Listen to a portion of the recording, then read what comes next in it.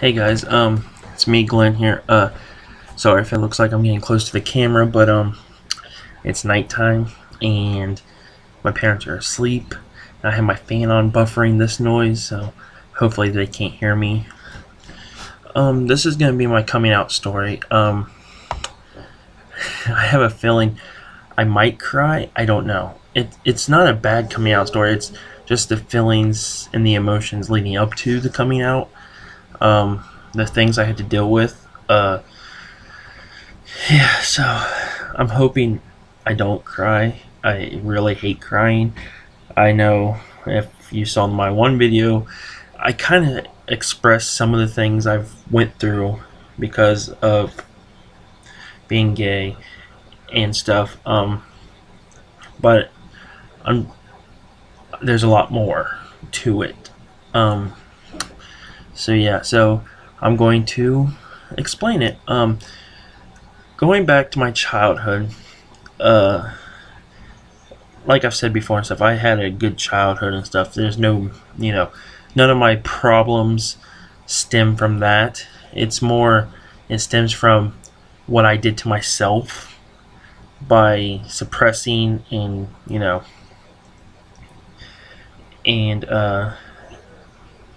not talking to anybody. I was always a very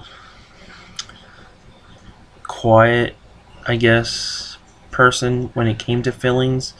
I never shared anything. But anyways, when I was a kid, I went, or I didn't go. When I was a kid, um, there was a lot of things I noticed differently about myself.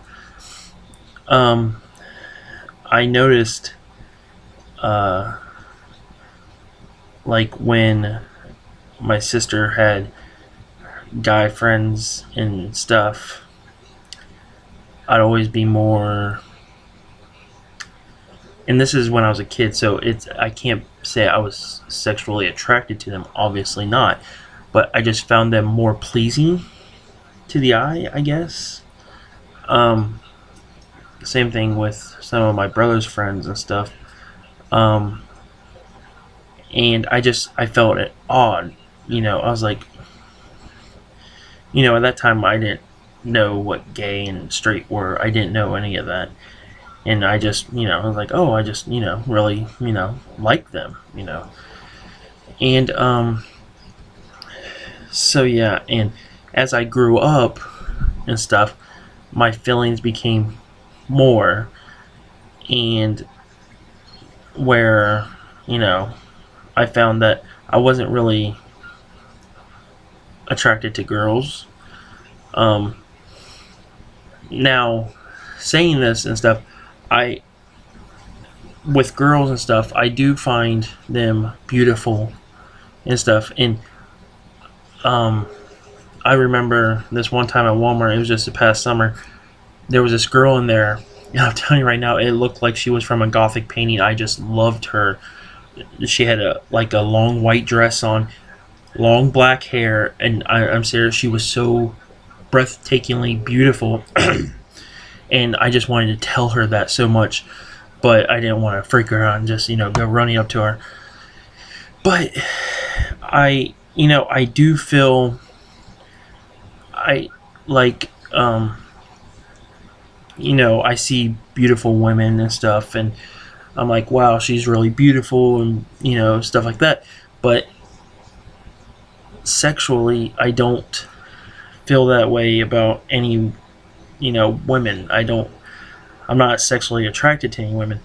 I'm attracted to all people on their personality and stuff. All people. I'm attracted to anybody with good personality and stuff. But I guess what catches my eye is guys more, especially if they have a sweet, caring personality. I don't like the macho guys. I'm not, and and I'm not saying I don't like the macho gays and I don't like the feminine gays and stuff. It's not that. No, I accept everybody. You know this. I love and accept everybody. But for me and stuff, I guess it's like more of a person like me that is very sensitive and stuff, and cares, you know. I guess I want it in the middle, where it's like feminine gay, masculine gay, kind of in the middle. But because that's how I am. I'm not strictly feminine, I'm not strictly masculine, definitely not masculine. But I don't know. But I mean, I do embrace my femininity. Sorry if I screwed that up. But my feminine side, I embrace that. I do. I've always, I didn't care. I never cared, But going back to when I started noticing guys and stuff, like I said, I saw the beauty in women, but it did nothing, I could fall in love as a friend with a woman, that was, beautiful and stuff like that, but I just never seen anything past that. But now, saying that, going into middle school, my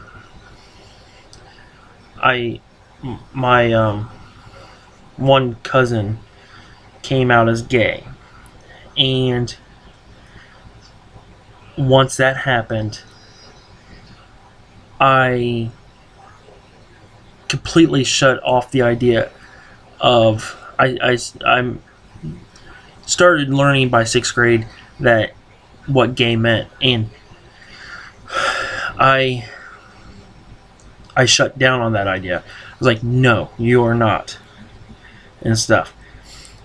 You are not gay. You do not like guys. You only like women. That's what you need to be. So through whole middle school, to help with this, to get me out of my gayness, I guess, I hung out with my brother more. I hung out with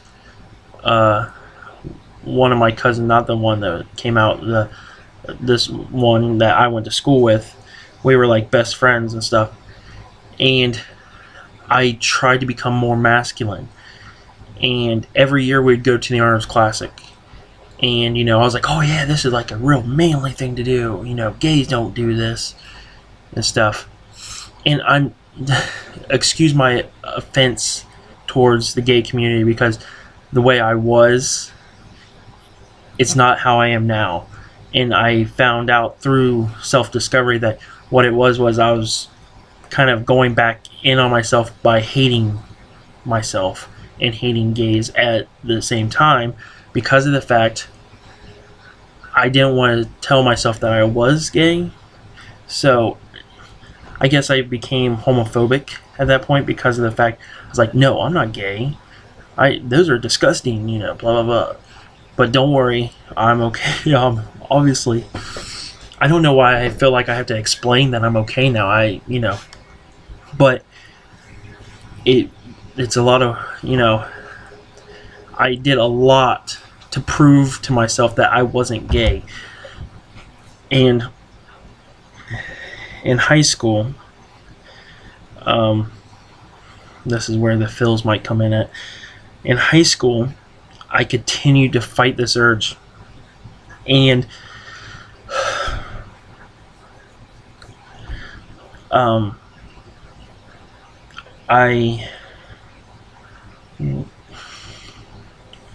I continued to work on being masculine, and I said I have to be masculine.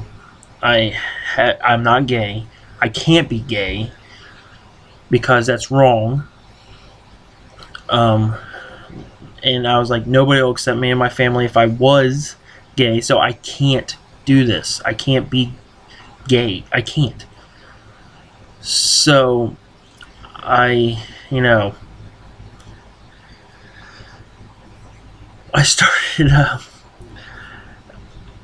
actively looking for a girlfriend, and a lot of my family doesn't know this. It was like my senior year. I started getting on MySpace at that time, my senior year, and I reconnected with some friends, and one friend I connected with, I was talking with her and stuff, and I was trying to get her to go out with me, to get these feelings away from me. And she was like, let's see where the summer goes. Well, midsummer, she contacts me and says, I think I might be lesbian. And I talked to her, and I was like, well, why don't you give me a try first before you go lesbian? Yeah, we'll just go with that for right now. But, and then after she was like, I know my feelings, she got kind of mad at me, and it's understandable.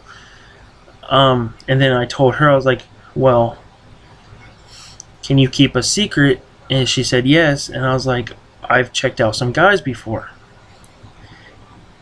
And then I backtracked. I said, but I think it was just because I wanted their body type. It wasn't, I was attracted to them. I just wanted the body type, I was envious of the body type. But I was like, but don't tell anybody, because, it was just a fluke. It wasn't anything and stuff. And, so yeah, I was still friends with her, for a long time. Now we don't talk or anything. I don't know why that is. That's just how life is, apparently. We move on, I guess. But then I found this other girl I went to school with, and I was like,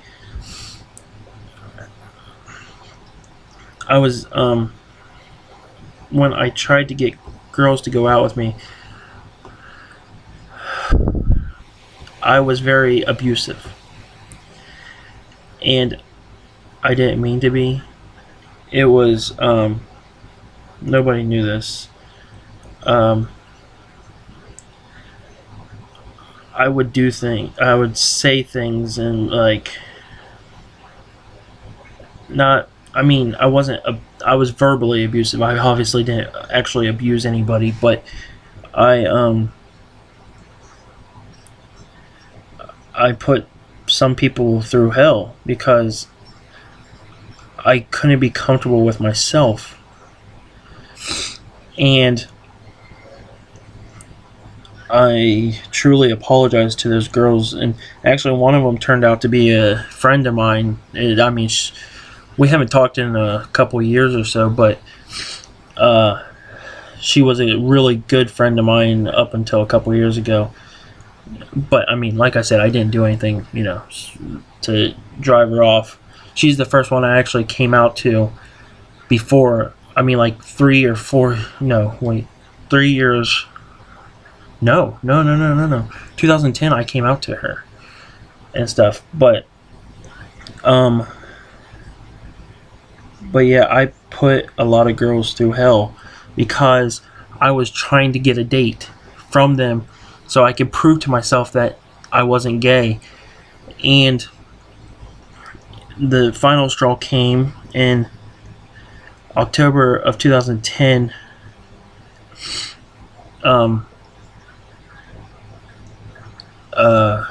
2010, October 2010, I got a hold of this one girl. Well, we became friends on MySpace and stuff, and we were talking, and we were, made plans to go to a football game, a homecoming football game. She was still in high school, and I was graduated, and I was verbally abusive to her, and she stopped talking to me. That night, I took a knife and held it against my skin and tried to kill myself, tried to commit suicide. It wasn't fun.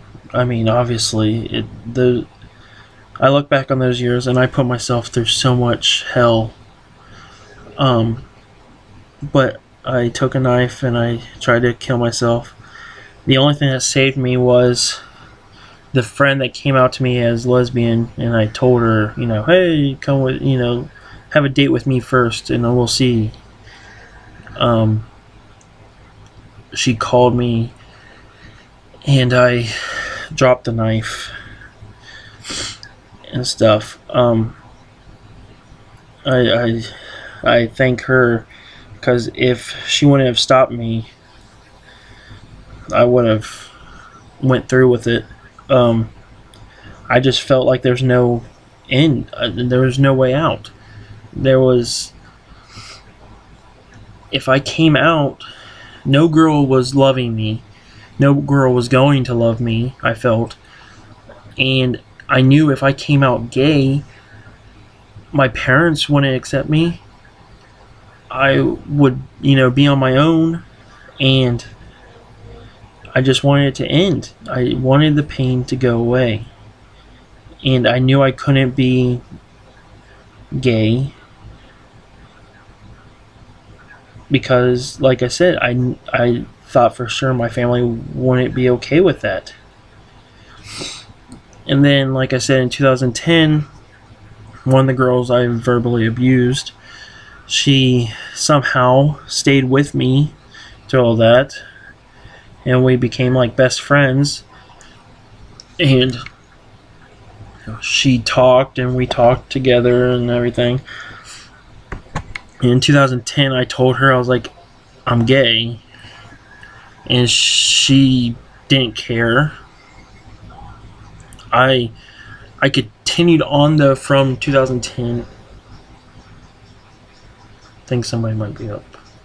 I continued on from 2010, and I kind of went back and forth with my gayness because I still felt like my family would hate me and stuff.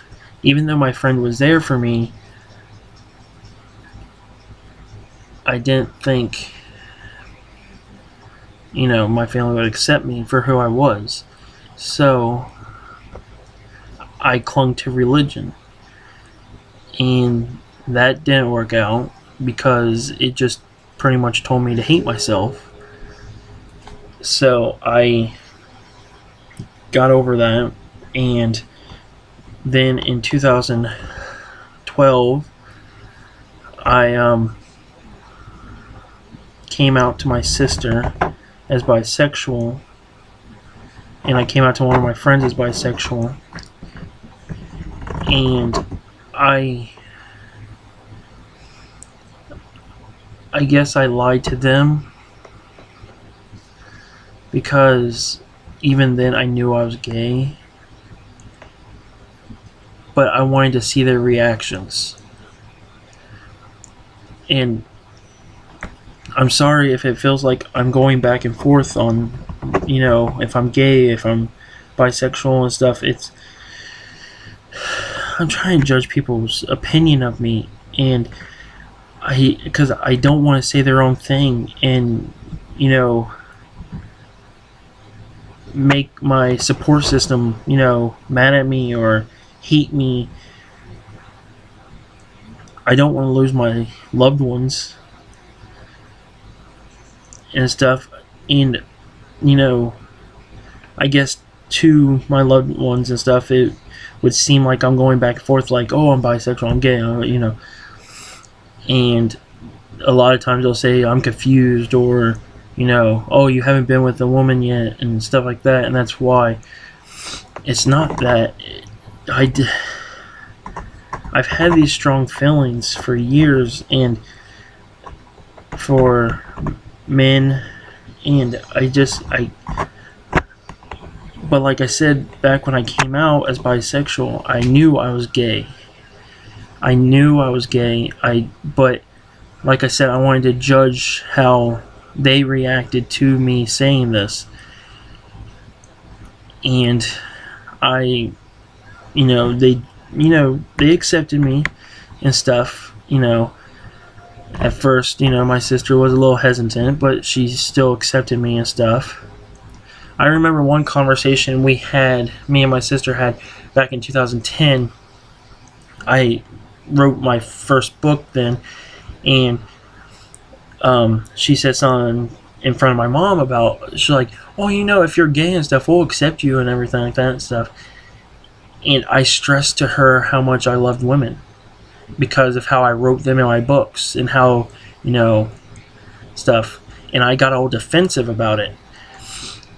And I wanted to be defensive because I don't want anybody to find out about me, you know. But, and then the election of 2012 came, and after, you know, Obama won the presidency and stuff that night, there was so much adrenaline in my body that I sat down and wrote a letter to my mom and dad and let them find it in the morning. And they said that no matter what, they would love me. And finding, but I came out to them as bisexual again.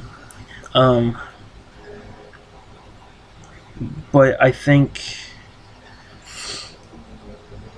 I mean, I know my parents will love me, but I'm just afraid if I would fall, you know, if I fall in love with a guy and bring him home, they're going to be very disappointed. I'd hope that's not the case, but, you know, the past several years has been a whirlwind for me. I mean, coming out, that was like the biggest thing. That was, you know, big lift off my shoulders. But I think I'm ready to come out again and let everybody know that I'm gay. I mean, a few people know this already, but I am. I'm gay, and I know I said that in the last video and stuff, and you know, I made like a hee-haw moment of it, but it's not something to laugh at. It's who I am, and no, I'm not, you know, checking out every guy or anything like that, and I'm not hitting on you, or, you know, I'm very cautious of, you know, who I would flirt with and stuff, and I would never purposely hit on a straight person. I wouldn't. I do fear for my life. I do, because of, especially living in a small town, I fear for my life. Because, you know, I fear that if it gets out that I am, they're going to lynch me. But there again, I know there's several lesbian and gay couples that live here in this small town, and so I still have a struggle ahead of me. I know that. And I hope my parents do accept me for who I am, and will be okay if not if I fall in love with a man, when I fall in love with a man. It's no longer if. And I gotta get over that idea that it was an if at one point. It was never an if. It was when I fall in love with a guy.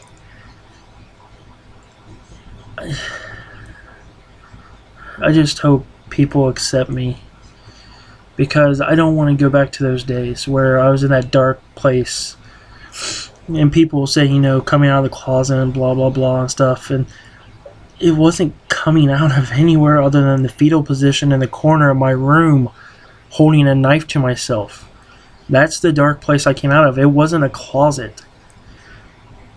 It was a prison where I was in the corner, you know, constantly fighting these things. It's hard. But as long as you build a support system that you know will care about you and stuff, you can do it. It can be done. I guess this isn't the best coming out story because, you know, I'm talking about a lot of dark crap here, but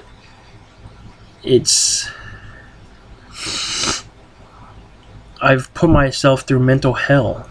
I'm still in that prison of suppression. And I need to break free of it. And, you know, doing these YouTube videos has really got me to come out of my shell. And it really is, it's very therapeutic to me because I get to talk with all of you guys about my feelings and stuff, and it helps. But I suggest to anybody out there that's coming out or wants to come out or is gay or bisexual even, it's okay to be bisexual. There is a group of bisexuals out there. It is. They're there. They are real. They're not confused. But just soul search and, you know, come out when you're ready to come out, and just stop putting yourself through hell like I've done for the past, you know, God, what has it been? 12 years now? Phone's getting a message. But yeah, so I hope this video helps anybody who's out there. It does get better. As long as, you know, you get out of your suppression. Get out of your suppression. Do it with me here, guys. Break out of the cage. Break out. I'm gay and I'm okay. I guess that should be a new slogan. I'm gay and I'm okay. Because I am. I need to be happy with me. But yes. So I guess this is 26 minutes. You guys are going to kill me for this. So I hope I've helped somebody out there and stuff. Don't resort to suicide, guys, or self-harm. Don't do it. If you need help, call somebody, you know, do something. Contact me. Go on my Twitter page. DM me. Direct message me. Facebook me. Go to my Facebook page. Go to my Google. Comment on this video. Come to me if you need a friend. Okay? Because nobody should resort to end their life over something like this. Nobody should. I'm here for you. I care for you. I love you guys. I love everybody. Especially ones, you know, that need the help and love and support. I'm here. Seek me out. Find me. I'm here. I'll even give you my phone number if you need the help. Okay, so stay cool, stay positive. It will get better. And if you need help, contact me. So, I love you all. I hope you all love me. Care so much about you guys. Peace out.